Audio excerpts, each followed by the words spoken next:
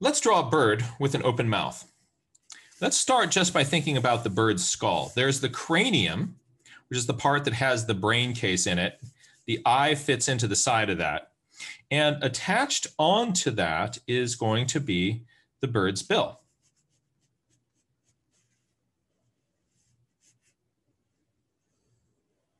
There's your simplified bird skull, little nostril hole here, right there. Now, the lower bill attaches back here. And there's a little bump that comes down, and wrapped around that is your lower bill.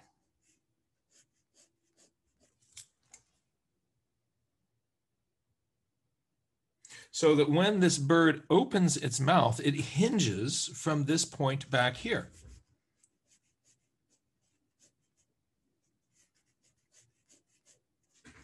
So we swing down from a point right back there.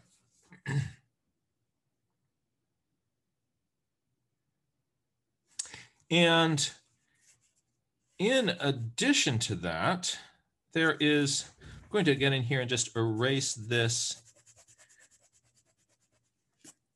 bit of bill. If I put skin on this, there is a piece of stretchy skin that goes from this corner here down like that. So you're not seeing this as a void. What you're seeing then is a bird beak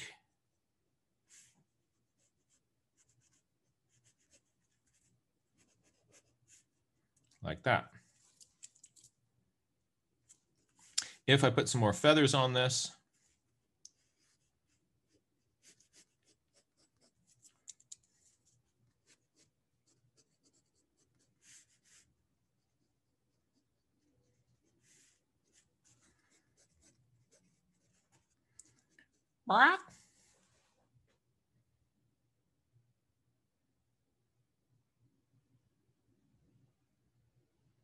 now, couple little nuances in this.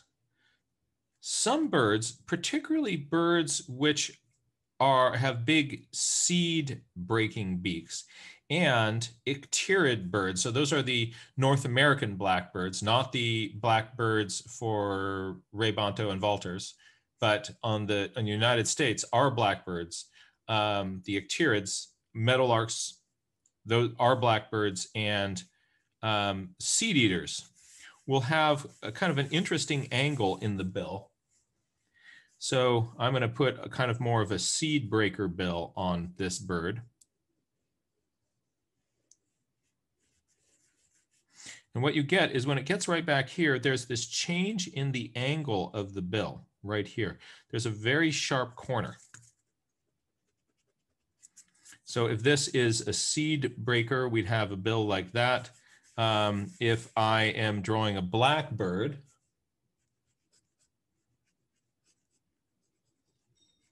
then it is more like that. But both of those have this change in the angle of the bill right there.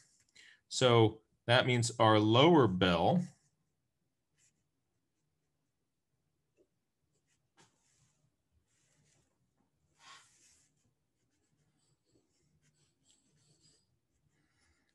is going to be coming down here. And so if this bird opens its beak,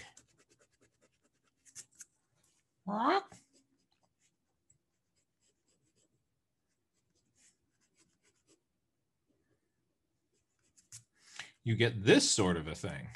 And the little flange of skin comes back. So you're going to actually see, you're going to be able to see this corner here and the bump there.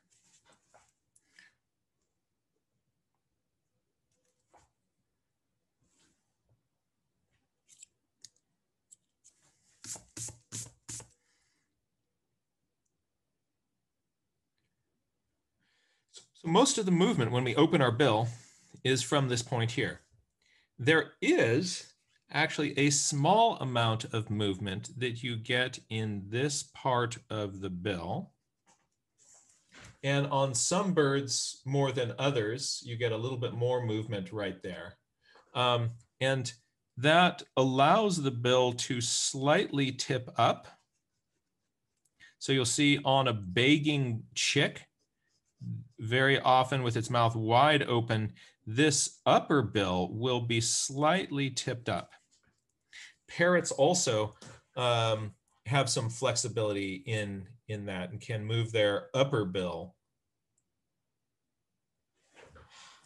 But most often, what you're going to be seeing is that the movement is happening from just dropping the lower bill down, not this what's called cranial kinesis, this flipping of the upper bill up. That's a rather subtle thing, and it's kind of atypical. So what you don't want to do is to say, all right, here is my bird and it's singing.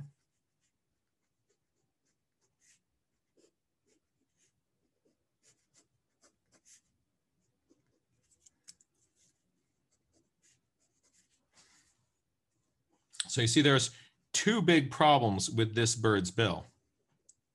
One is that the upper beak has really flipped up. The other is that it is the inflection point on it, or is right here, as if this is its pivot point.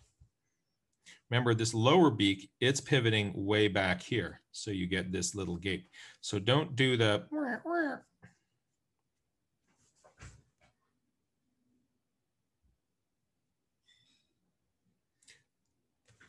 So that's it opening its beak in profile. To make this a little bit more interesting, let's take this bird and turn it just ever so slightly towards you. So what I'm going to do is we're going to draw a singing bird, but instead of it turning to the side, it's going to be turning in this direction. Oh, and one other thing. Very often you will see that the upper beak part is pointed up in the air, but that's not because this bill is tipping up. It's because the whole head is turned up like this. So just one more drawing before we do the 3/4 view. It's going to be very often a singing bird will tilt its head back.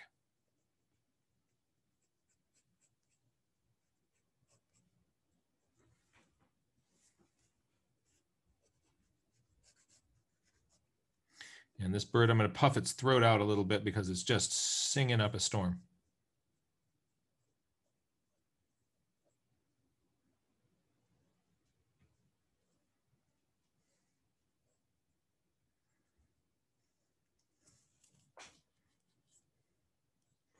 So here you notice that the whole head has been tipped up. And it's not that this part of the beak has flipped up. The whole head has tipped up, not upper beak flipped up. Now, let's draw our little bird friend, head tipped up, 3/4 view. So the head angles, we're going to kind of come in here. So there's the far side of the head. Below the eye beak line, the head kind of flares out. That's where the sort of the ear patch is. So in this area here, from the front, the head flares out below the level of the beak, the eye beak line. So that's why we're seeing this flare out there. This is where your beak is going to attach. Your eye is sitting up on top of this line here.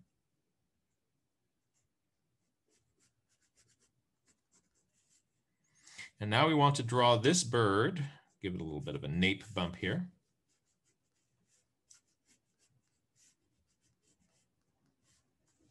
We're going to draw this bird with an open beak. All right, so my beak is going to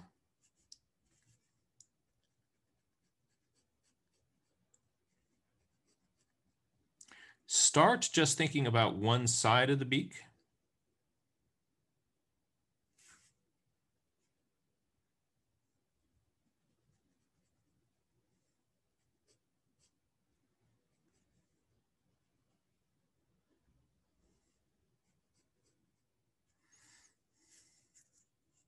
So I have this side of the beak here.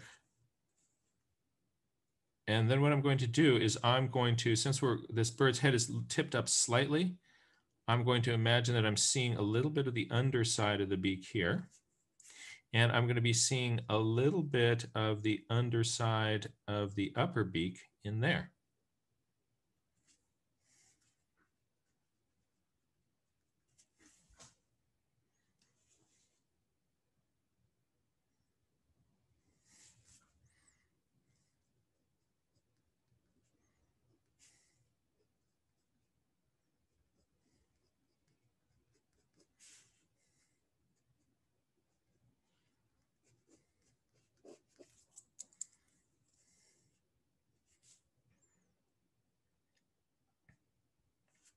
So sometimes you will see their little tongue flicking up.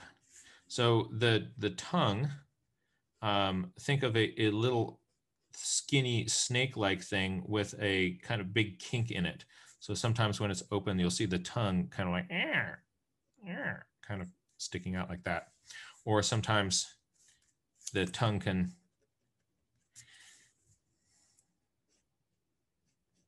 but the tongue is this little pointy thing that fits in that bill. Sometimes that kind of kinks up and you'll see a little bit of that tongue. Let's draw one more bird with an open beak right down here.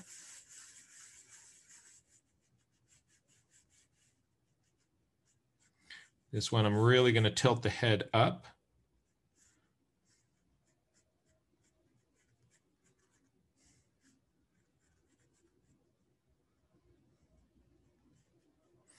So here is, I often will think of just sort of drawing the side that is closest to me.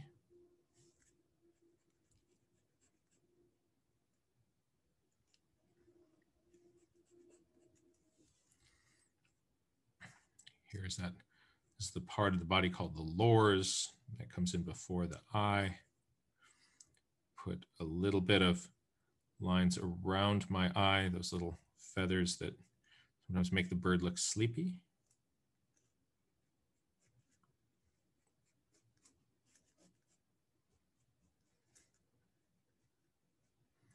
Here's our malar area, whiskers, right? And my beak ends here. So I'm going to be actually seeing part of the head wrapping around the other side here. So notice how on this one, this side of the head, if here's the middle of the head here, you're seeing a little bit of head tucking in here. So the same thing's going to happen on this. If I draw the edge of my head here, that's not going to look right. I want my head wrapping around where that beak comes in.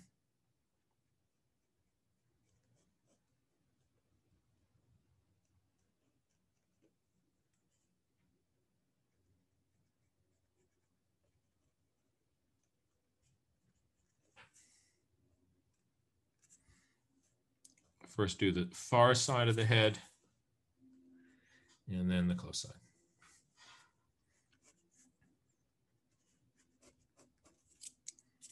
Whoa, it looks like I've got some crazy cranial kinesis happening in here. Doesn't that look kind of flipped up?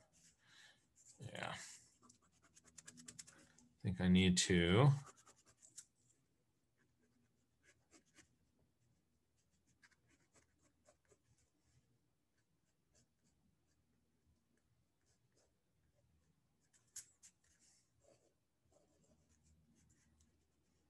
That's a little bit better.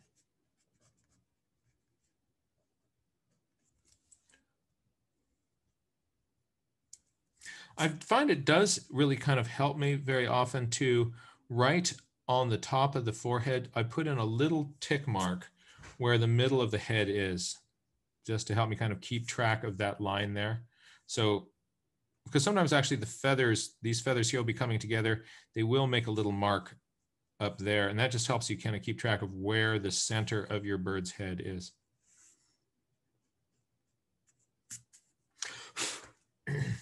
That's a little bit on birds opening their mouths. Another question that we had was, how do you handle small birds in flight? So I am working on a class on large raptors in flight, and that's going to be a full Thursday workshop. So I don't want to, we will kind of get to that there, and there, you know, you're actually drawing what you see in the wings. But the problem with drawing a small bird in flight is that the smaller the bird, the faster the wing beats. And so if you look at a sparrow go across your yard, the wings are doing that. And then, hey, draw my hand, okay? Yeah, draw my hand. Good luck on that, right? It's not going to happen. So the same thing is true if you're drawing the bird and its wing is doing this. You know, like, how are you going to draw like these? What are the primaries doing? What are the secondaries doing? You can't see it. So my general advice is that if you can't see it, don't draw it, but draw what you see. So let's say there's a little birdie here. I'm going to draw a little bird in flight. First, we're going to just do a side view.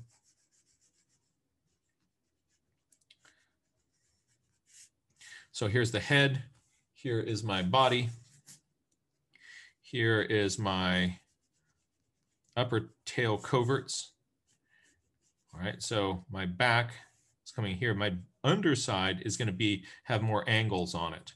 So where the head meets the body, kind of come down in here, some belly feathers, then up into belly feathers, come up and then hit these under tail covers, which is sort of a triangle of feathers on the top part of the body. So this is sort of a generic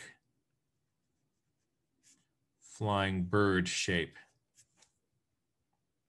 And then the tail feathers are going to go into these covert feathers here. So there's be some little covert action above and then another covert action right down here.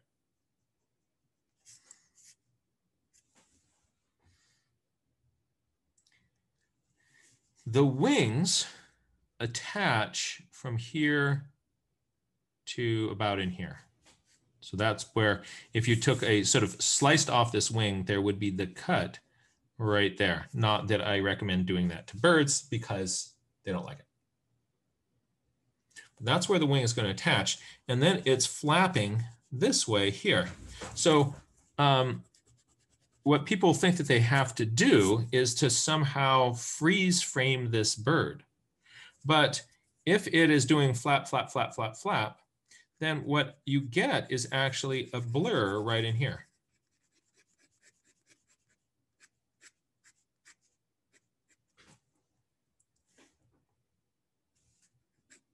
So what I'll do is, you know, here's a little junco flying away from me. Here's its head. Here's its upper tail coverts. Here's its tail. Oh, Jack, could you please? Oh, thank you. So I'm just drawing a little kind of junco body here flying away from me. And here's its little tail. Junco is a little sparrow-like thing. So what you're going to get is out here is a blur, and out here is a blur. And so I'll just put in little blurs because I can't see all the details of what's going on there. And so how does, you know, here's a little drawing of a wren flying by. Gonna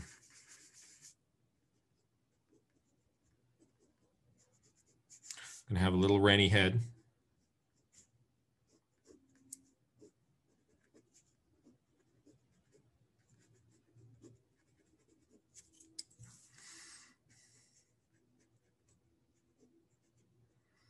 Slight underside view.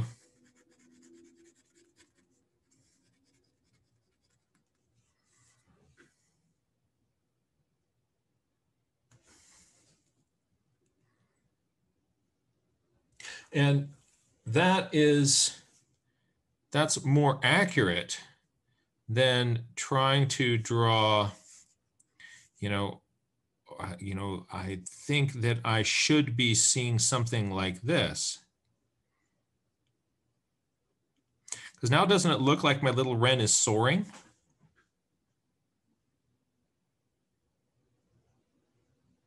When really what you see with the little birds is just the blur. So I just draw the blur.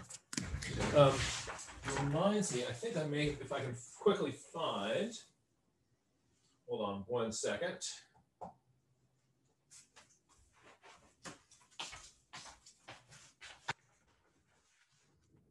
Sort of remember, oh, yeah, check this out. All right, so this is a book with an odd title. Here is Birds by Character, the Field Guide to Jizz Identification. So jizz is the term that British and European birders use for gestalt, meaning sort of the general appearance of something. What's fun about this little British bird guide, first of all, it is by just this like A-team of illustrators. Crazy, crazy cool illustrators that they brought together to create this little book. But they've, look at this. Check this out. Look at this guy. I'm going to zoom down on this because this is a masterful little illustration right there. Look at that blur. That razor bill coming in. That upper wing, the one that's closest to you, is just a total, just series of vertical blur kind of graying out, right? And then that lower bill, you're kind of getting, that lower wing, you're kind of getting a little sense of it. But that first one in front of you is just a big blur. Love that little, that's a perfect way to handle that little drawing challenge. Look at this little guillemot doodle right up here. I love those feet sticking out, right? But you get that sense of this, that blur of the wing. Let me see. And there's a few other birds where they did this. I think my recollection is that the dipper in this book, see, like larger birds that will stick their wings out in flight, they get the wing drawn, right? But for the little ones, let's see what they did for the dipper, because dippers, 121, I think one.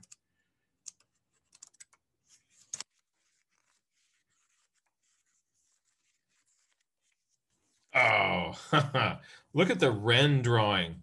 Look at this. Wait, where is it? Find the wren. Up there. There we go. Look at this rendering. All right. Isn't that cool?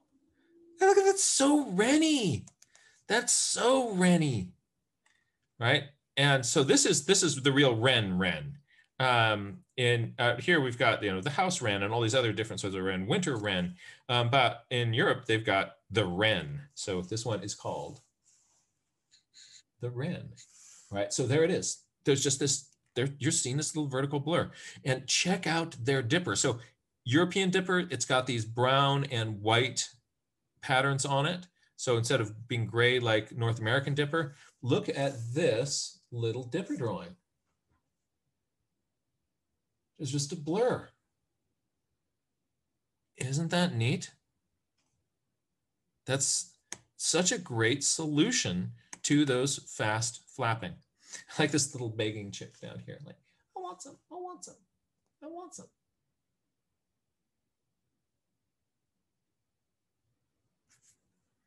Right. So that's for somebody who is a really small bird, that's your best approach. For birds that are a little bit larger, you actually will see the shape of the wing.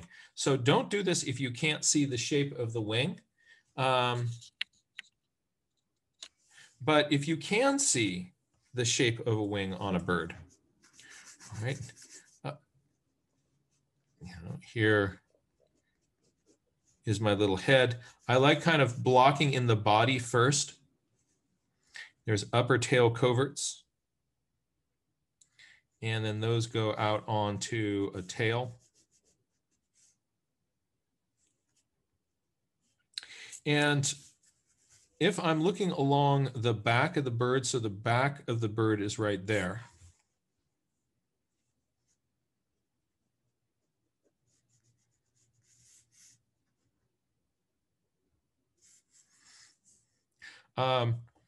If I'm looking at the back of the bird, very often this wing that's on the wing that's on the side closest to you, sort of attaching in here, you're going to see that kind of coming out. Think of it as a sort of rectangle for the secondaries.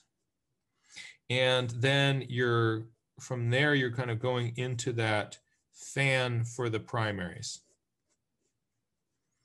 And so I'm going to put a few little kind of feather indications there at the start of that. But because these are sort of flappy, don't get too into like drawing every feather, but you can simplify it with, let's say this bird has a wing bar or 2 wing bars.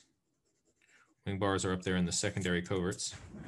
Then here in these parts of the feathers, I will sometimes just sort of make these lines fan and those other ones come straight in. And that is going to attach onto the side of the bird. Don't then do the same thing sticking up here. Because very often in flight, if this thing is coming towards you, if I've got a wing that's kind of coming down like this wing is going to be coming down like this. That means that if you're looking at it from the side, this far wing is kind of tilted down out of your view. So if you are observing this from over here, you're seeing all of this wing, but you're seeing this wing here in a very foreshortened view.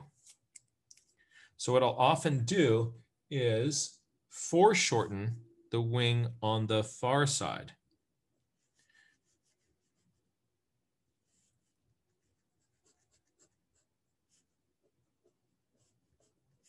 So here is my far wing.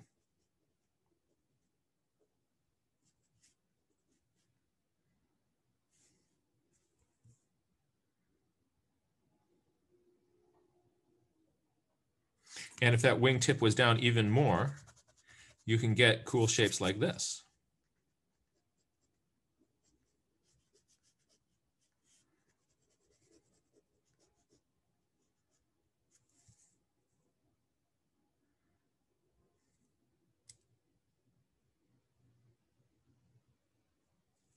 So that's really foreshortening that wing that is out on the far side of the bird. That's if you can actually see bits of wings that are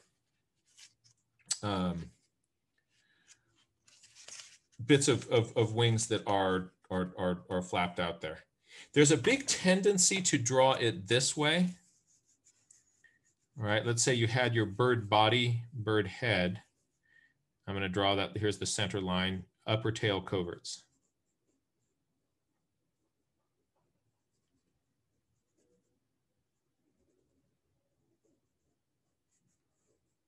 All right, so let's zoom down on this. So there's my little bird core.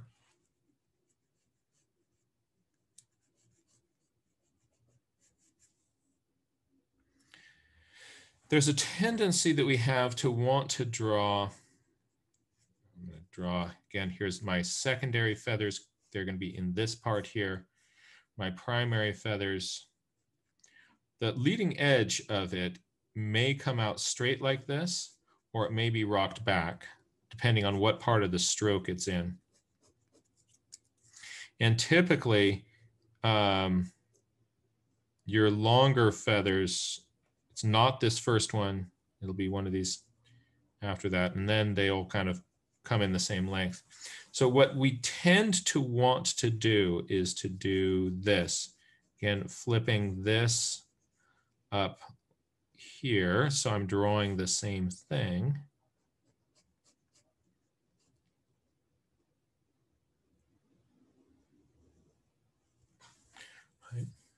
And you see how it looks like somebody's just taken this far wing and turned it towards you. We want it foreshortening down. So that's why I really think about this back wing instead of being up like that. It's rocked away from me. And if this is the angle that I'm seeing the tail, then the wingtip is going to be parallel to that. So the wingtip point is going to be out along that line.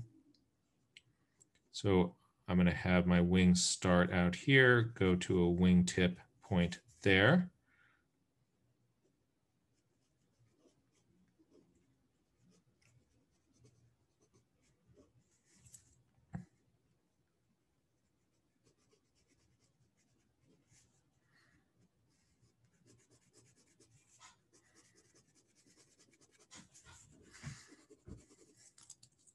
I'm going to erase this little belly line so it doesn't get in the way of my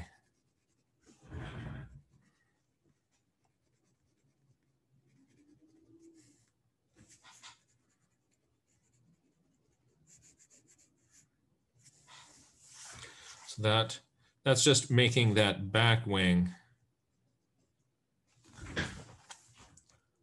foreshortened away from us.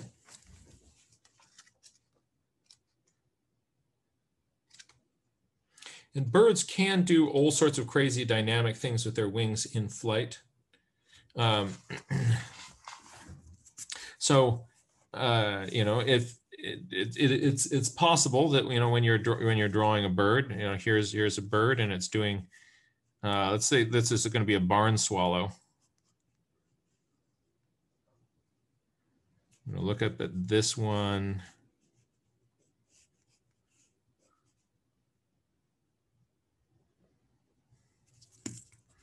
See, do I want to be looking at the belly of I'm going to look at the belly of this thing. I'm going to think of the barn swallow, looking at it from underside. So here is the undertail coverts coming in here.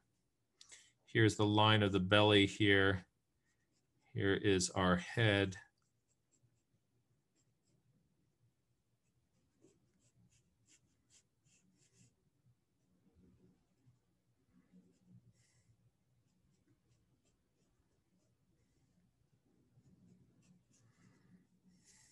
But wings can do all sorts of crazy dynamic things. So I'm going to put in a little bit of our tail here.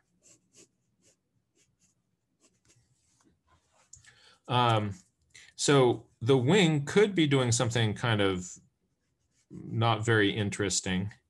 Barn swallows, the primary feathers are really long, and the secondaries are fairly short. So I could have, you know, just a wing out like this. I also, you know, birds will do all sorts of crazy stuff. So it could be taking its wing and then it's turning it this way, and then it's sort of flipped down towards us. Oh, Jack, and could you please? There we go. I've lost my bird. Thank you. All right. And the other one is coming down like this, and you're just seeing its shoulder here, and its wing is then popping up.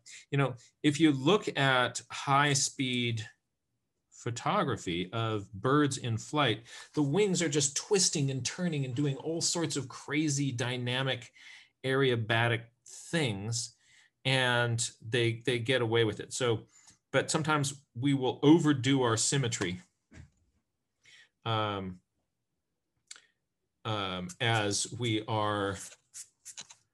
we're drawing those birds. But just be aware that you can get away with all sorts of asymmetrical things, because sometimes, you know, you're a bird and you're doing some weird turn, and then you go for it, little bird.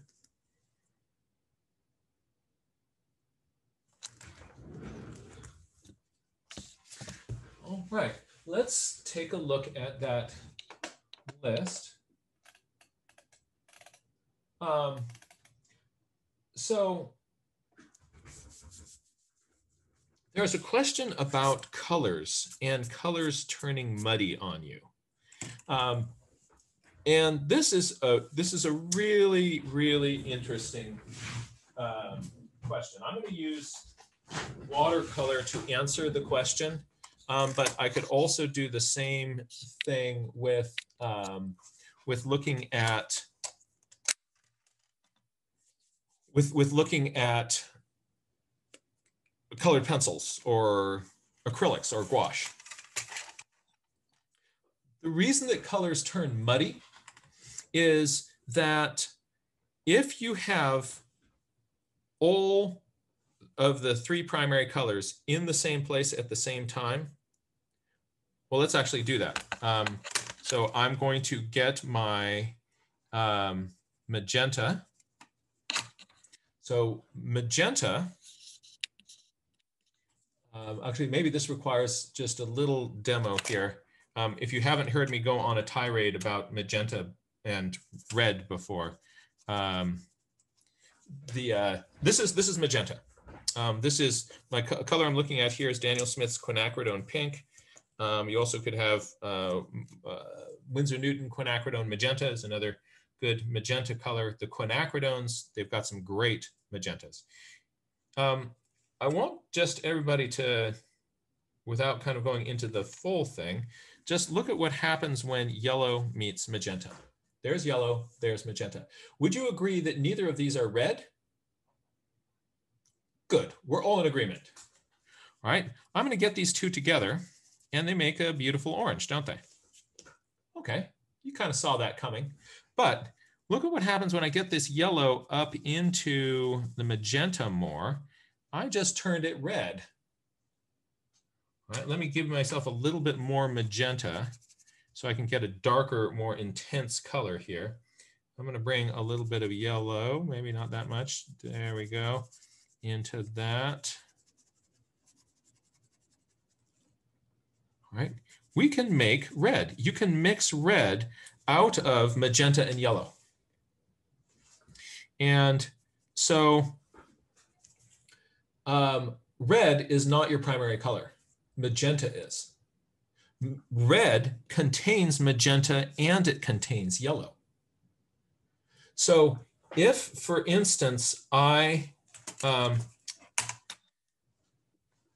mix a purple by taking a also let's actually do this for let's play with blue for just a second. So I've got some blue here. With the standard theory, I take red and blue and I put those together. Oops, sorry for being off screen. I take red and blue and I put them together and it makes purple. So yes, this is purple-ish, but it's also kind of a dull plum color. It's a dull, muted purple. On the other hand, if instead of using blue and red, I use the color cyan, which is more of this sort of teal-y thing, and magenta, and these two come together to play, I get all sorts of much more vibrant purples. So look at red and blue makes dull purple. Cyan and magenta make bright purples. The same is true with green. If I take blue and I mix it with yellow, I will make a green. But the question was about why are my colors turning dull? Let's look what happens when these two meet.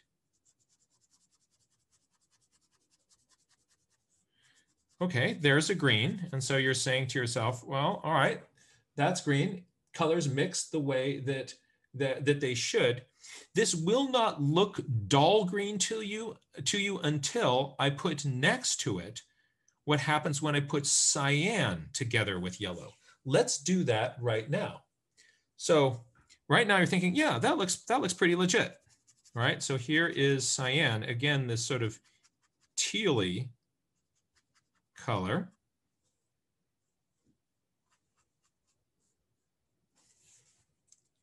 And I'm going to mix that with yellow.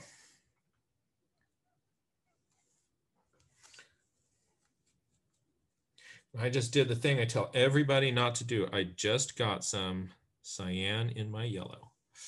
All right, so here's yellow. This comes along and it meets cyan, and look at how they play together. Oh, isn't that interesting? See, that green that we had above, this didn't look dull until you see this next to it. This looked like purple until you saw this next to it. So the take home here is that if you are using blue and red and you're mixing those in with other things to kind of match your colors, you're getting dull colors. And the reason is that red is the result of the combination of magenta and yellow, and blue is the result of the combination of cyan and magenta. If I get, let's say I've got my cyan and yellow here, I have a bright green. Let's see, I'll get this back on the screen. Let's say I wanted to make this more dull. What I would do is just put a little bit of magenta into it. A little bit. So it's mostly cyan and yellow, but it's going to have a little bit of magenta. Let's see if I can put a little bit of magenta and make it something that's closer to this color. Let's see what happens. I'm going to take a little bit of this and I'm going to mix it in here.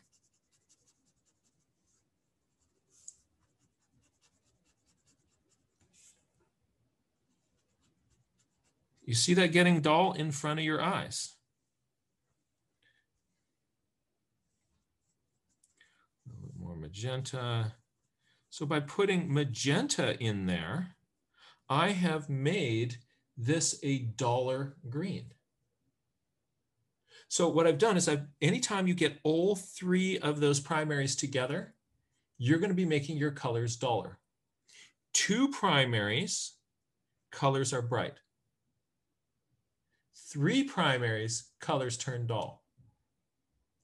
Let's take this bright purple and mix a little bit of yellow into it and make it dull. Right? So I'm going to just do the same thing, get some cyan.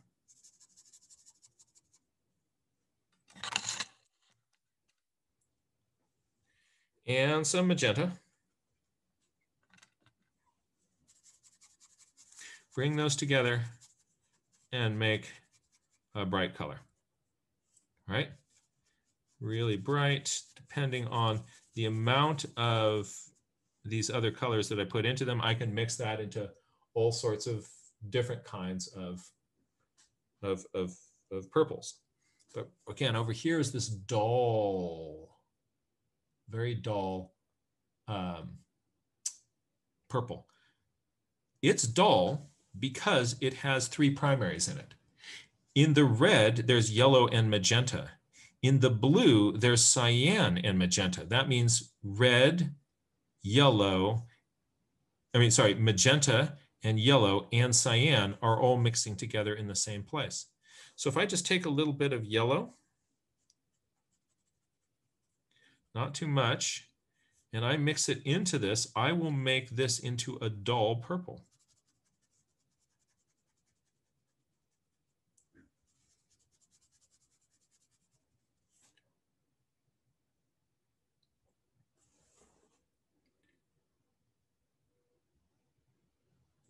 My paper's kind of beating up here. But as this starts to dry here, we're going to see that this is turning dull purple right in the middle of that bright spot. So one way to get your colors not to be as dull when you don't want them to be dull is that when you are mixing colors, first of all, don't use red and blue as colors to, don't use your red and blue as colors to mix, to mix and tweak things, because you'll be making everything dull. Tweak and mix with cyan or yellow or magenta. So the yellow that I'm using here is Hansa Yellow Light. The color I'm calling cyan is phthalocyanine. Usually comes by the common name of phthalo blue green shade. I know you're saying it's got blue in its name, so why aren't I just calling that blue? What you really want to do is, blue is a useful term. And what most people think of blue, you know, navy blue, royal blue, is a blue. So it's a combination of magenta and cyan. You do want your brain to hold cyan in a special place. You want to start seeing and noticing cyan when you see it. So you look at a color, you want to get your brain to the point where it looks like at a color like this, and you go like, oh, that's a lovely cyan, instead of saying that's a lovely turquoisey blue, right? You want to see cyan around you. Similarly, you want to start seeing magenta. See magenta. Look for things. Don't call magenta light red, because it's not. Light red, let's take red and dilute it. Look at light red. Light red is a totally different beast. And there's nothing that you can add to red to turn it magenta. You cannot mix magenta from red. So a long time ago, it was hard to manufacture really good color-fast magentas. We got colors like opera, right? And opera is this beautiful pink color, but the minute sunlight hits it, it turns yellow-gray. And so professional artists would not use those magentas, because if, let's say, you were commissioned by the Duke to create his portrait, and you do, but you use these fugitive colors that change color over time, you draw a beautiful Duke, you give the Duke, your patron, this painting, he puts it on his wall. He gives you some money, and you're his friend. You get invited to a party. And next month you will go by the house, by the estate there, the Duke is looking at you kind of funny. And 2 months later, the Duke is coming for you because your portrait has just turned him into this jaundiced, weird monster, right? So it's not going to end up well for you. So anybody who's going to be displaying their art, they didn't use these fugitive magentas.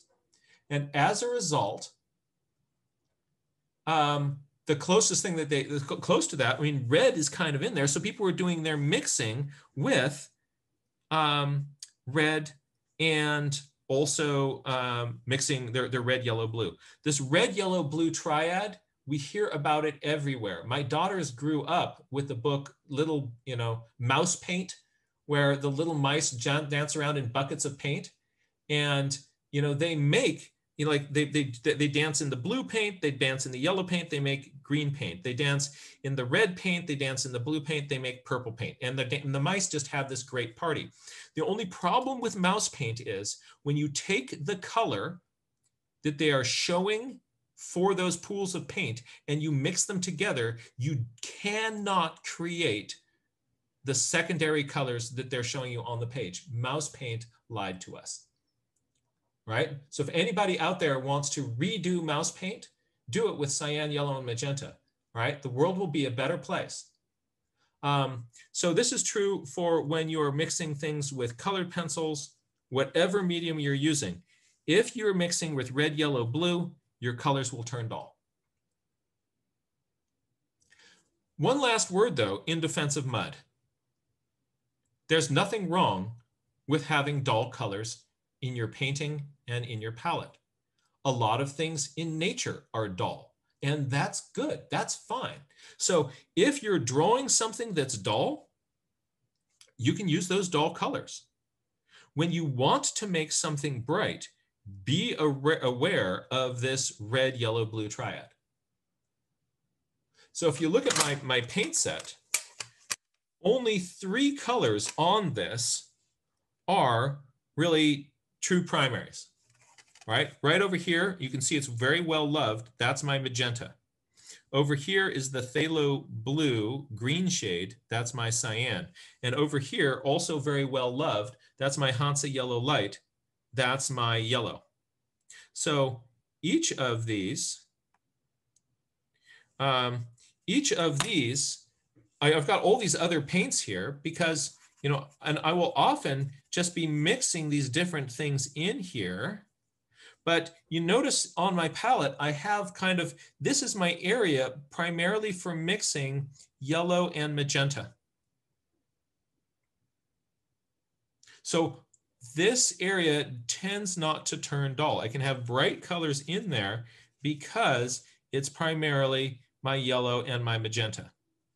In this area, it's primarily my, this is where I mix all my purples and blues. So I'm using my cyan. In here, I'm also mixing in some blues. So there are duller, this can start to turn dull. Sometimes I get kind of dull goop around the sides of it. Yeah.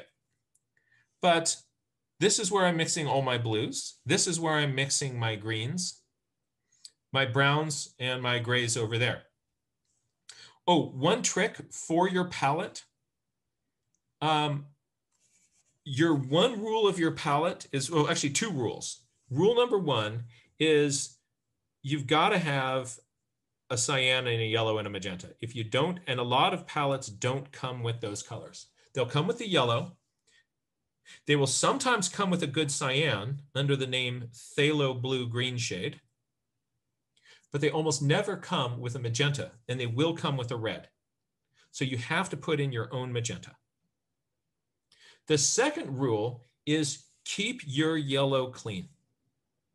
Keep this yellow clean. So these other colors, they can get a little bit of gunk in it and they're fairly forgiving. Your yellow will not be forgiving. You want to keep your yellow clean. So to help you keep your yellow clean, over here in this yellow mixing area, right here, if you look carefully, I have a little pad of yellow paint. See that? That little glob of yellow paint there in the corner? And look at this. Over here in my green mixing area, I'm going to kind of get in here. If you look in this corner, actually underneath all this gunk, there is also a glob of Hansa yellow light in there. There it is coming out, right? See that little glob of yellow paint in the corner of my green mixing area. So when I'm mixing my greens and I want some yellow, I'm not taking my dirty brush and putting it in here. Oh, no, no, no, no, no, never again, right? I'm taking my dirty brush and mixing it into this little yellow wad that's in the corner. So just put a drip of yellow into the corner of your green mixing area, perhaps in your yellow mixing area too, but not into your blue mixing area. and your cyan mixing area, because that also mixing in when if you got your magentas from purples and stuff in there, that will then really start to muddy this area up. But I keep some in the yellow, I keep some in the red mixing area, and that helps me keep my yellow clean. So that's a little bit about how to get brighter colors, and also how to keep your own palette sort of to have a useful structure to it. Again, separate mixing areas for different families of colors, and a yellow glob and a yellow glob so that you can keep your yellow clean. Jack, just one clarifying question. Yes. Is it enough to look for paint that's called magenta, like quinacridone magenta? Good question. Unfortunately, no. I've found that when I look at, hold on a second. So that's a great question. And especially with colored pencils, it doesn't work that way at all. See, what happened, I think with Prismacolor, they already had a pencil that was called magenta that was sort of this weird purple color. And then they realized we need to have this true magenta. And so they came up with another color that they called process red, right? Process red is the printer's magenta color, the process magenta color for, so there's nothing red about it.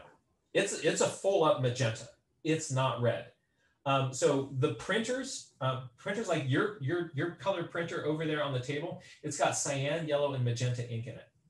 And you put those together, those are process colors that make all the colors that you see. So your printer wants to make red, it's taking its magenta and it's mixing it with some yellow and it gives you red. So there is no such thing as process or printer's red. The process colors are cyan, yellow, and magenta, right? So very confusing names.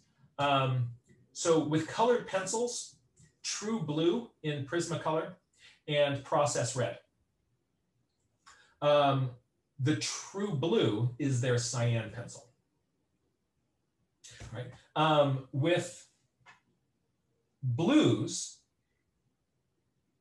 phthalo blue green shade, and with almost all manufacturers, you're in where you want to be. A lot of things get called magenta. A lot of things get called magenta. With Winsor Newton, their quinacridone magenta is a good straight up magenta. With Daniel Smith, the best magenta I found for like mixing clear reds and purples, when I put all their paints side by side and see what is the best for mixing, I come up with quinacridone pink. There are some other people who do like their quinacridone magenta better, and then there's quinacridone rose, and I can't really tell much difference between that and a lot of their other colors. But for me, the one I found works the best is quinacridone pink in the Daniel Smith selection. But not all things called magenta are a really clean magenta. We need to be a little bit more rigorous about what we refer to as magenta and also what we refer to as cyan. So that was a great question. Are there any other questions on this topic area that we might be able that would be an easy fix right now? Or we can also call this a wrap for the day. I think that was a good summation. Great. Hey, thank you for being with us today. This is your Nature Journal workshop.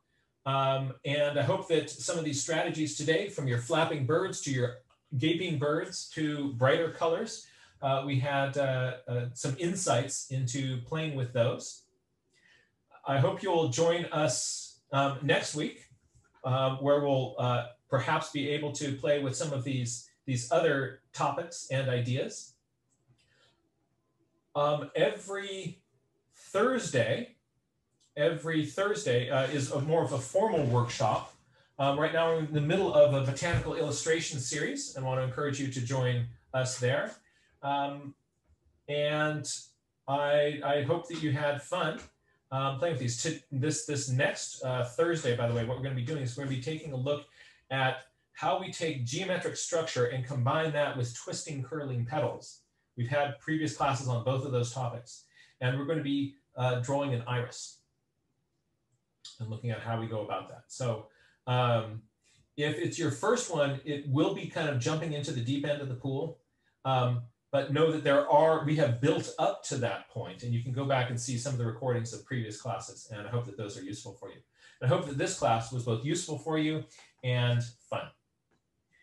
Now, I'm really looking forward to our little bit of journal sharing right here, because we have had, we just passed our equinox. And I know that a number of people went out and got equinoxy and documented. I'd love to see any equinox experiences that people had, observations that you made. And I'm going to remove my spotlight here. I am going to jump over to the gallery view. And if anybody wants to share something, just hold your journal up to your page. Right now, I am seeing Ray Bonto and Valters both have journals up. We'll start with Ray Bonto. We'll then move over to Valters, and we'll see what is happening in your journals. Ray Bonto, it's good to see you. I'm gonna... So first, for that question, I found that quinacridone magenta is a little more purplish than pink. Good. That's very helpful. So they've got a little bit more cyan mixed into the mix there, making it, hinting it towards the purple end. I think that's right. Yeah. I found that in different substitutes there will be a slight difference in perlin green, Winsor Newton perlin green. I mean, that's the substitute, perlin green. Sometimes the same names are the substitutes. So perlin green, Winsor Newton is slightly more bluish. Oh, interesting. Okay. No, it's the other way around. Daniel Smith is more bluish. In fact. Daniel Smith is more bluish. And it's tinted more towards what in the Winsor Newton? Green. Well, more greenish than Daniel Smith. Okay. That's good now, to know. when we look by the internet gradients, sometimes the scanning goes a bit wrong. Because when I looked at the perlin green gradient, it was like black, just black. Yeah, it's weird when we look at colors shown on computer screens. So first imagine that we took a batch of watercolor. We put marks down on paper. We look at the dry cake of watercolor. It looks totally different than when we put the watercolor on paper.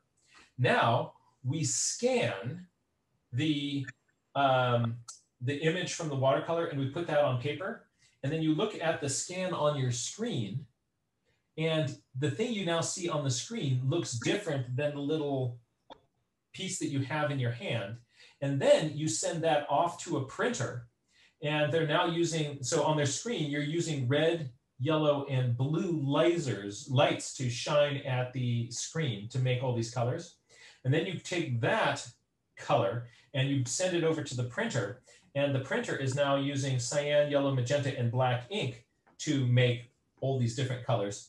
And so there's a huge, do not trust any colors that you see on the internet. Do not trust any colors that you see in a book.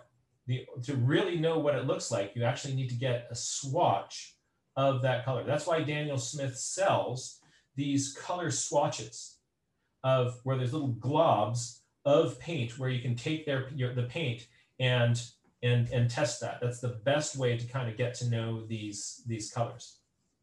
And for some paints, like usually there's a set of student grade paints and a set of artist grade paints, such as Winsor, Newton Professional, and Cotman. Exactly. Sometimes the artist grade paints tend to have more colors than the student grade ones. Now I've found now if you use only student grade paints, because they're cheap, you might tend to get them. Some primary colors may not be there. Yeah, some primary colors are not there, so you have to go for the artist grade for those. Yeah. Yeah. It's yeah, you're right. Very often the student grade paints, there's much more kind of filler, the stuff that holds the paint together, and less of the pigment. So you end up having to kind of mix up a lot more paint to get try to get the same saturation with colors. With the professional grade paints, you can much more quickly kind of go, just dip your brush in and go bloop, and you're getting these vibrant colors. Makes it a lot easier to do. Yeah, true. And watch out, there may be there may be a variation in name too in the same brand, but in the student grade and artist grade. You're absolutely right. One of the best references that I've found for color and watercolor is there's a gentleman who has kind of gotten all of these spectrometry studies of all the different paints and very careful studies of which ones fade, and has put up online for free very detailed analysis of all the different brands of paint, all the different colors. And it's kind of it's a dense read, but the website is handprint.com, and you go to their watercolor section on handprint.com, and you can find what I found is the best anywhere, including stuff that's printed in books and any other website. That's the best resource for side-by-side analysis of all the different brands of paint that are out there. Yeah, one of them is like the closest one to magenta will on the student grade paints will be I forgot, permanent rose, yeah, which is more of a rose color than yeah. And also as for Windsor Violet, they call it Windsor Violet in professional, but in Cotman they call it dioxazine purple. Yeah, and I think they call it dioxazine violet or something like that over on Daniel Smith's side. Also, dioxazine is the pigment that is the color that is in it. So I actually I like it when things are named for what they are. I like it when they call, that if you've ground up a tourmaline stone to make a paint, you call it tourmaline, and that's cool. So some of Daniel Smith's names, you'll see that things are named after what they are. Just on that, just be aware that if something says cadmium next to its name, that means, yeah, it has cadmium in it. And if you do just a short little search on the health effects of cadmium, you'll say to yourself, I think I'm going to permanently take all the cadmiums out of my palette because I don't want that carcinogen around me. All right, so life is too short to paint with cadmium. It's like back in the day when people used to use lead in paint. Right now we realize that's not a really good idea. I've taken all the cadmiums completely out of my palette, and the palette that I sell has no cadmiums in it. So that's for your own. What's wrong? I'm sorry, what? What's wrong with cadmiums? So cadmium is it's a heavy metal, and I'm going to just doing a quick search right now that on health risks, and let's see if I can find more safety. So if you just do a short review of cadmium on any site, sort of looking at health risks, cadmium is one of 6 substances banned by the European Union's restriction of hazardous substances directive, which regulates hazardous substances and electrical. So there's lots of places where people are just like, ooh, cadmium bad. Cadmium exposure is associated with a large number of illnesses, including kidney disease, earlier arteriosclerosis, hypertension, cardiovascular disease.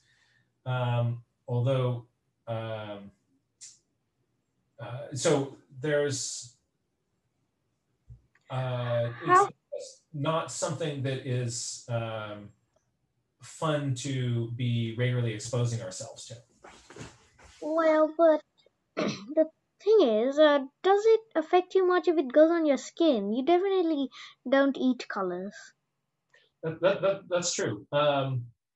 So I don't know about that's a very good question. I don't know if it is absorbed through the skin, so if there's a dermal transmission of it.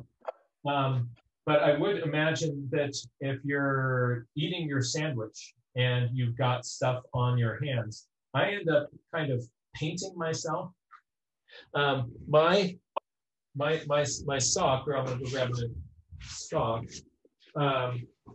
If you look at my watercolor sock,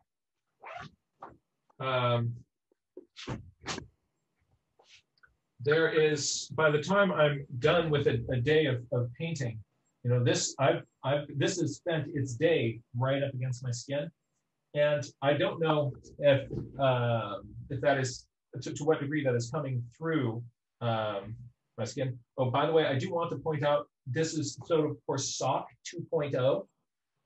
Check this out, right? So if you want to, like, I just want to jump over here to the gallery view. Raise your hand if you use a watercolor sock. Want to see, there's a bunch of us. Want to see how you can make your watercolor sock even better? Check this out.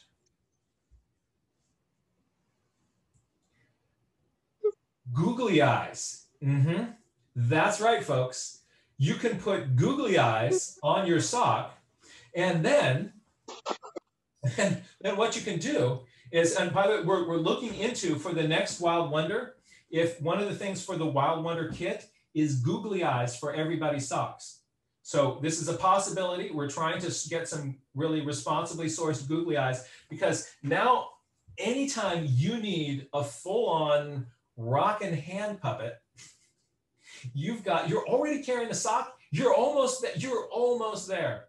So this is, you know, now sort of putting in sort of things that kind of, you know, what makes your, like, things that you must have in your nature journal kit. I'm finding 1,000,001 uses for a really rockin' sock puppet. Yeah, that's one probably the problems of Cotman paints. They've got almost everything is cadmium. Yeah, it's not like cadmium yellow hue, cadmium red hue, cadmium orange hue, cadmium yellow pale hue, cadmium red pale hue. because everything is cadmium. Those students need a healthy supply of cadmium in their diet, right? So, yeah. So it's interesting with the, you know, things like prang sets, really inexpensive sets of watercolors that are made for kids. Those ones are, those watercolor sets are designed to be eaten. So the most important design feature of watercolor kits that are sold to, actually what I can do is actually have this thing entirely narrated by the sock puppet. So the most important design feature of the kits that are made to, for young kids are that you can eat the entire kit and not die. So they don't have cadmium in those. You mean that you can go like that and have it as a drink? Yes, you could. Or you can pop the little cakes out of them, right? And chew on them and make your teeth purple and not die. So for kid watercolor sets, that's the prime, because I've got 2 daughters, and there was a stage that they tried by mouth everything around, right? So the kid watercolor sets, those are designed, their primary concern is we don't want to poison anybody. And so there's no cadmium in those. And then you jump up to student grade, and there's like, you're now running into a lot of cadmium. But I'm just suggesting to everybody out there, yeah, cadmium is one of those things that it's just, it's like low-hanging fruit to reduce toxics in your art supplies, is to stop using the cadmiums. It's an easy thing. It's similar to here in the United States, we have what we call the dirty dozen. And the dirty dozen are they looked at, of all the plants that people regularly eat, what are the food crops that after you do your standard wash on them still have large levels of pesticides on them. And so if you're thinking like, oh, organic would be nice, or it would be nice to not have pesticides on my food, but I can't really afford to do that for everything. When you take a look at the Dirty Dozen list, maybe somebody put that into the list. You check out the Dirty Dozen list. If you just were to switch to organic on those ones, the pesticide load that you would be ingesting on a regular basis drops dramatically, because there's just certain foods that are high on them after your standard wash and others that aren't. And so every once in a while they change the list because they'll retest things. But it's sort of kind of going organic on the Dirty Dozen is kind of like removing the cadmium from your palate, right? It's an easy thing to do where you kind of get a big bang for your buck. So thank you for those insights. Banto, tell us if you've done any recent illustrations or other things that you wanted to share with us. Any adventures with pigeons, wrens, or other discoveries in the field? Here we have today. Yeah. Sometimes I just go. Before I used to use pen. Now I decided to use pencil since this doesn't go jiggling in the field. Yeah. So it won't smudge. And it's good to cross train. Sometimes pen, sometimes pencil. Play with them all, and you're cross training. That's great. That's it for this one, and my nature journal. Started to use more pencil. Great. Even though it's spiral binding, I use glue and water. Nice. Here, I just went sketching pigeons, and a magpie came up. Oh, what fun. Aren't those spectacular? And there was this strange, crazy fantail tail. Yes. Yep. Oh, that's really fun. That's really fun. I like the way you're focusing on the parts that really interest you. You've got the head in 3/4 view of the magpie, and then you're interested in the shape of the tail, and you do a little study focusing on that. You don't have to do a head-to-toe portrait on any critter that you find. Those are really good strategies.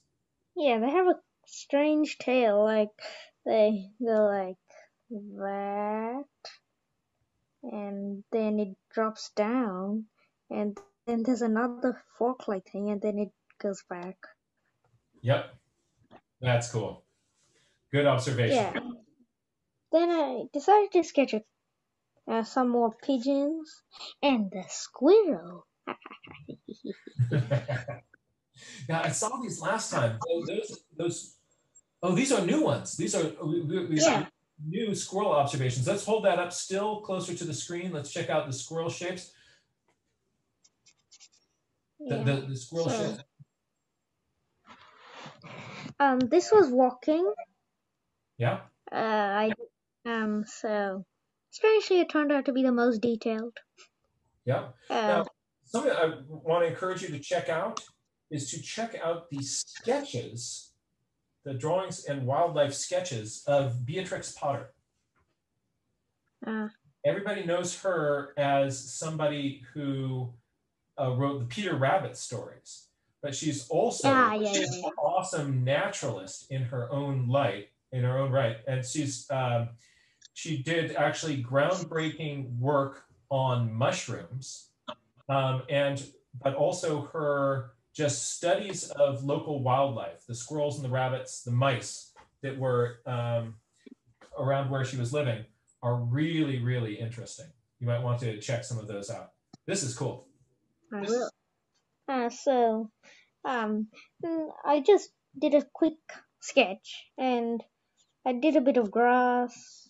I did the bottom with a gel pen, and then I just decided to make up some fur on it to make it look Nice. fluffy, even if I didn't see those. But yeah, it's there. Then this was yesterday. So here I just decided to color it all black and hatch the planes. Oh, nice. Here, one pigeon, two pigeons came together. One pigeon wanted to peck the other and kept on chasing it. Yeah, it was, and then it, so I called it Pigeon Y, and this one who was being pecked, I called that Pigeon X, so that I could tell the story better. So then I did, so Pigeon Y was chasing Pigeon X. Time to time it was pecking it. Once it just head forward. So Pigeon X flew up on top of a tree. And Pigeon Y flew off a branch nearby and just started flapping like that in the same place. Wow, what's going on? Pigeon Y.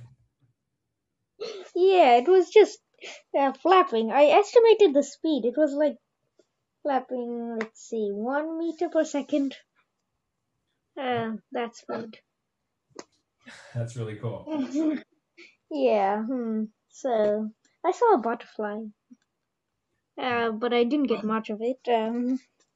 But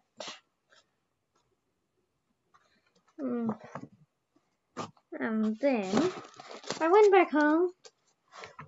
I peeked into the garden. The garden is closed, but there's the gap between a fence. I decided to peek into it.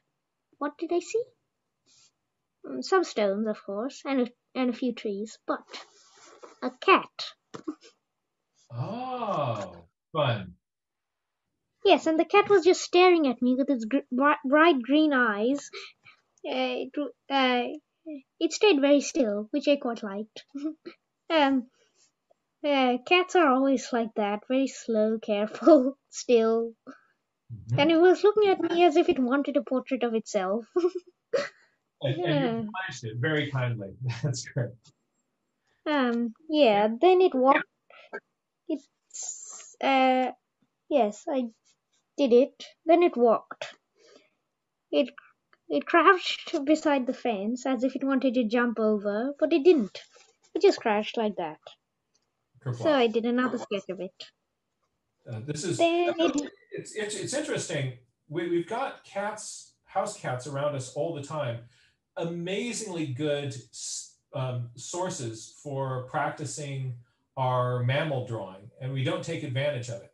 And then we get out into the field, and there's a bobcat, and then how do you even begin drawing these things? If you take advantage of the pets and the house cats around you all the time, it'll teach you so much and prepare you for when you find wild animals in the field as well. Yeah, I also decided to do a head sketch over here. Three-quarter An eye view. sketch. An eye sketch. Nice zoom in, zoom out. Yeah, and here it was crouching. It moved its head very slowly. Once I'd finished this, it moved its head, so I drew it again. Nice. Nice. And it walked like very slowly and carefully. And yeah, here's a walking view. Here's another walking view. And it just sat down like that. Yeah. That's cool. And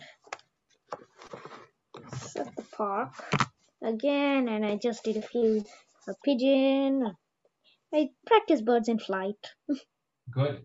Very good. Very good. Oh, this is really fun. Because it was the evening and they were all going home. And then today I did that. I love how you take advantage of whatever nature is giving you. You've got pigeons around. You're really working the pigeons. You've got, house cat around. You're going to take advantage of that. Do what is there rather than, some people will wait for a cheetah to come into their backyard. And until they get a cheetah in their backyard, they say, like, I don't really have anything happening around my place. But take advantage of what is there. And then when the cheetah does show up in your backyard, you've got practice, handling whatever it is that nature throws at you. This is great. So then I started sketching squirrels. Yeah. There were some pigeons. This one had brown spots on its back. With some black spots with it too. Interesting. And black spots in the brown ones. Now, this would be also a great place for adding some written notes about those. Written notes and the little sketches like this, they go so well together.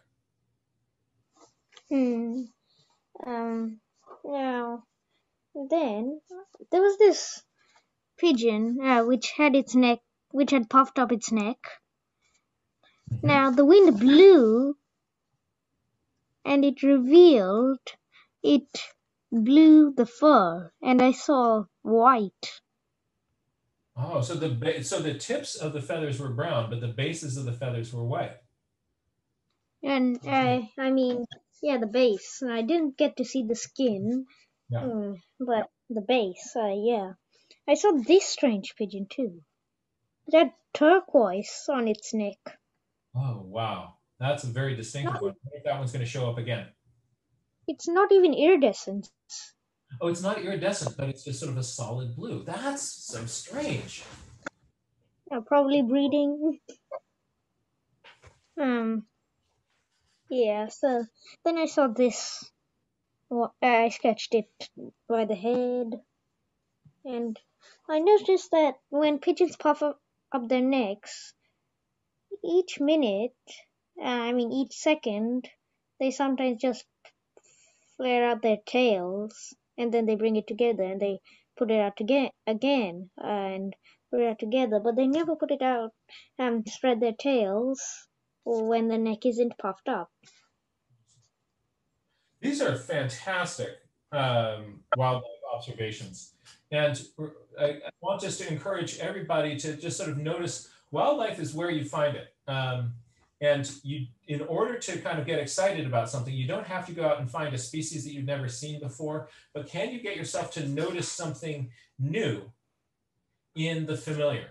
Get yourself to notice something about some local familiar things that you have never noticed before. And it gets you looking at phenomena and organisms around you in a really different way. This is really inspiring. Thank you so much for sharing that. Jack, just saying, there's also a 14B pencil. Oh man, that's just, it's like, what does it have? Just like tar dripping out of the tip of it.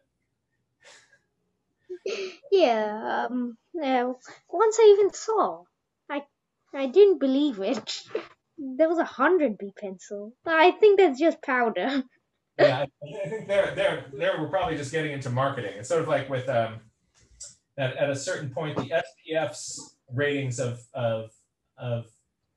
sunscreens become meaningless. And I wonder when you're kind of getting into it, like an 100B pencil, like, yeah, can you really tell the difference between your 99 and your 100? I don't know. Right. Thank you so much for sharing that. Yeah, I don't think there's any use of there being 100B because 12B probably is enough. Yeah. Actually, I think there's a harder pencil which might be soft enough for your liking, and it's called it's above a 9B pencil, which is the bad news, which is extremely soft. Mm-hmm. I mean, it's called a 9XXB. That's some soft pencils. Hey, thank you so much for sharing that. I'm now going to jump over to Walters and see what is happening in your journal.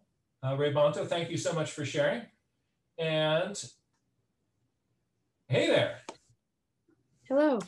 So yeah, I just wanted to share. Is this Sorry? A shrike. Yeah, this is a great shrike. Oh man! Oh, this is so cool. This is so cool. So tell us about this experience. These are the coolest birds. Yeah, the little it wasn't long ago that I discovered that the prey they catch, for example, lizards or mice, they put them on these sticks. So like the stick just of a cactus, for example, goes just through them, and they just spear the meat off. So that was really interesting to find out. But this was just I found one sitting on the, what are they called? The wire, the branch? Wires, thank you. We were just going out bird watching, and it just was cool to see this guy. And he was so cooperative. He was just sitting there, and when he was kind of scared and flied away, he just flew like 10 meters to the other side and just sat down there. So very cooperative. It was a very cooperative bird. Yeah. And everybody look at the tip of the beak there. You see that little hook on the beak here? So this is a passerine bird, so a perching bird, but it has a raptorial beak and it behaves like a raptor. So it's out catching, it can catch other birds, it can catch lizards, insects, as Walters was saying, that impales those on thorns, spikes, on barbed wire fences. And apparently it's a very attractive thing. If you're a male, you just get a bunch of dead things, you stick them on wires and you sit around next to them. And it makes you very attractive to the females who are impressed at how many dead critters you got lined up on your fence. Oh, this is such a neat animal. Yeah, and so... Yeah, so we were going further, and this is a northern lapwing. And it was very interesting to find out that I never noticed that they have kind of like an orange rustic butt. The end of them is like, also here you can see, so never noticed that before. And also kind of rustic patch behind the white white face mask. That's quite a crest on that thing. That's cool. It's also it's Yeah, fun. this was You're very looking at fun. The pied bird, so that black and gray stripe, and then you find another bird with similar sorts of patterns. Yeah. Fun to get those both on the same day. Both have masks, like bandit masks on them, yeah. And this was very fun. COVID. The distribution of birds, which are masked birds, has really expanded during COVID because it's just so much safer.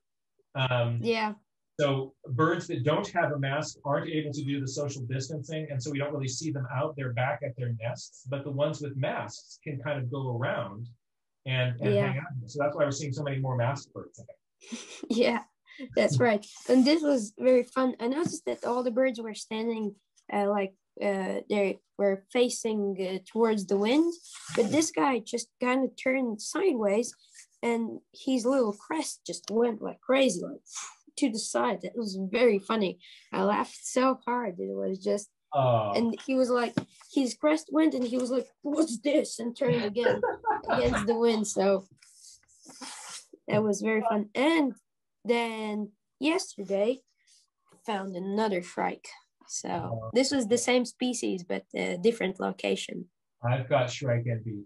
I love shrikes. They're it's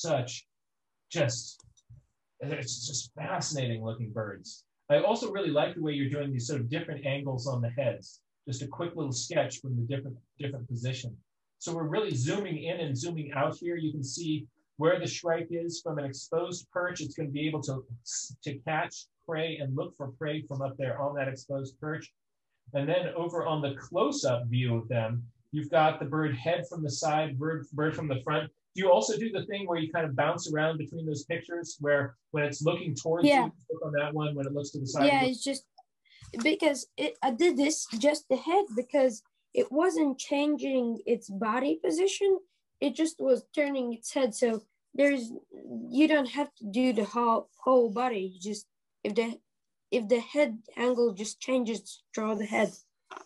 The body isn't moving. The body was just staying like this, straight towards me, and I just drew the head. That's great. That's really cool. That's good. And I also put up the nest boxes that I was talking about already so much. I'm just really excited about the project. So would I be able to share a few photos? I'm just very excited about the project. So Walter's make you a co-host here. Making co-host. Here we go. And you now should be able to share. Yes. How many nest boxes in total do you now have? I built 20, but I am monitoring plus 25, so that 45 nest boxes are up for monitoring. So photos, I hope this works. No, wait, I'm going to share my whole screen. Okay. Start broadcast. Maybe it will be this one. So hopefully you can see my screen. Yes, we're seeing nest box underneath a creek. Yes, so this is a nest box for spotted flycatcher and wagtails. And usually the wagtails nest in like cliffs. But since we don't have any here, almost any cliffs by the rivers in Latvia, so we just put these kind of open nest boxes under the bridges. And this is very simple. It's just like a open box, as you can see. It just has an open front. So hopefully I put up 4 of these. So 2 by the river and 2 for spotted flycatcher in the garden. So both of the birds might use it. So those are the nest boxes I built for the wagtails and flycatchers. And this right here is, oh, here is the nest box for Wow. the hoopoe. Oh man, you rock. Yeah. That's cool. That's so cool. We're so proud of what you're doing. This is spectacular. So those are really, really fun. So here, I'm with the guy. He helped me. That's the biologist that I go out with, and it's just that we put up the ladder. Then we kind of have to carry all the equipment up with us. So the screws and the nest box and the tools to take to put the nest box on, and then we just kind of put it on, and they got some spectacular views right there. So this is just the view from a nest box that they have. So the hoopoes are gonna have a hell of a view. So this is just another nest box. This is great. Yeah, this is great. And this is what everybody, what you're seeing here is this is what stewardship looks like. This is what it looks like when you fall in love with the world to the point that you care enough to change your behavior and do something proactive to make a difference. We're really proud of you. This is awesome. Yeah, so it's just here you can see that there's just the number. So this is 9P, and the P stands for the name of the bird, which is hoopoe, and Latvian it is pupuķis. So the P is the first letter, and we're gonna just put so here just putting them on. Where if they're gonna be hoopoes nesting, we're gonna put on color rings on them. Mm-hmm. And see if they return to the same territories. Oh, that'll be really fun to see. If the young ones return to the same territories every year, and it's that's going to be a really interesting experiment. So yeah, that's that. As spring comes in, you welcome spring by setting up this array of nest boxes for all the birds. So everybody, I want you to imagine all these birds throughout parts of Africa and Asia, starting to migrate, turn and move north, right?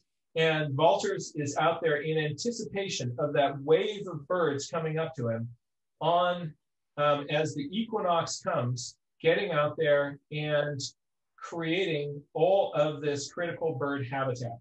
And yeah, you know, we have that's spectacular to see. Thank you so much for sharing that.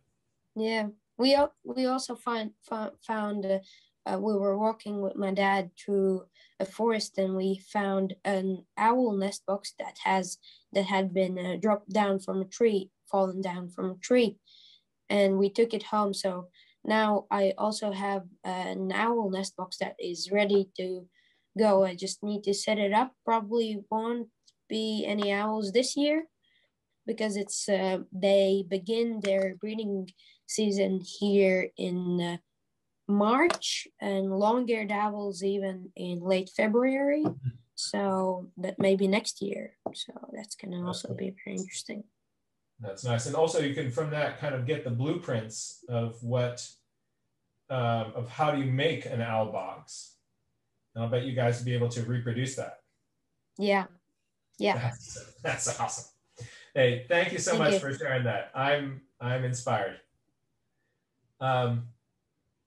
In just a moment, I'm going to have to bounce, I'm afraid. But before I do, is there anybody else that wanted to share perhaps an equinox moment or something from your journals? I'm going to jump over to Cindy. Cindy, we have basically 1 minute. Sorry to make it so short. Oh, you're currently muted. There you go. I wanted to thank you. I've learned so much, and the community has been great. I've learned so much from all of you. I started the end of December. I'm finishing my first nature journaling book, And I was one of those kids who was not the artist, and everybody told me I couldn't draw. But I decided I would try. I hadn't tried watercolors till December 31st. And this is my first watercolors. And I have my hawk who was hunting that I was just enthralled with. And every single line on it is the same width. And I had no idea what I was doing. And you gave me ways in. You can see from the early on, it was like all words. But I wanted to just say that by doing this, I've done my sketching and I saw my hawks, and I've been following a couple hawks. And it turned out the hawks, unbeknownst to me, I knew they soared over our neighborhood, but they come at about 10:30 every morning. And there's a pair of, there's two of them. One comes early, about an hour earlier, and then the other one flies in later, lands nearly, I don't know if it's on top of her or on top of the branch next. I've gotten the camera out so I can see some of the things more close up even than I can see with the binoculars. But you gave me ways to do the profiles and to think of different things.